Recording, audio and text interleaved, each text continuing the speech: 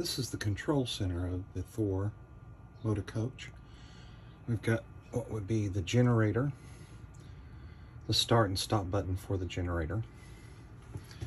We have the various buttons to check status, such as LP, full tank, battery, 2/3 charged, levels of the fresh water tank, black water tank, and the gray water tank.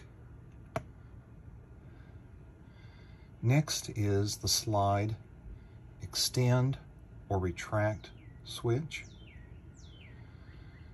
When it's cold, we have tank heaters. We can turn on the heaters for the black tank or the gray tank. If we're pulling water from our tank in the back, we have the water pump switch. Next is the air conditioner heater system. So we have the system select switch. We can either be set to cool for air conditioning, run the fan, off mode, or run heat. We suggest that when you're traveling, have the air conditioning system set in the off mode. If it's cool, you can run fan. If it's cold, turn on the LP gas, switch to heat. If it's hot, switch to cool. On the fan side, you have auto. So the automatic switch allows you to run either high volume of air or low volume of air. Or you can switch to on, especially if you're just running the fan system and you want to run air through the coach. You can switch it to low or high. This is the remote system.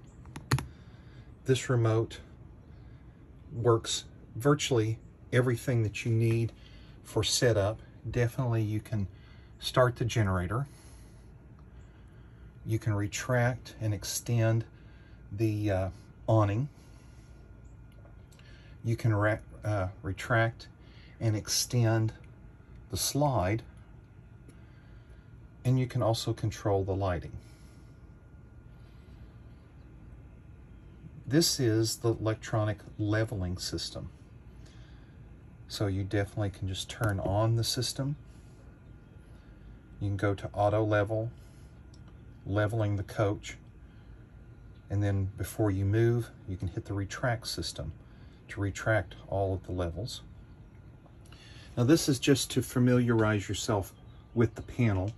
I have instructions in other videos on how to use the leveling system and how to start and stop the generator and how to use the remote system.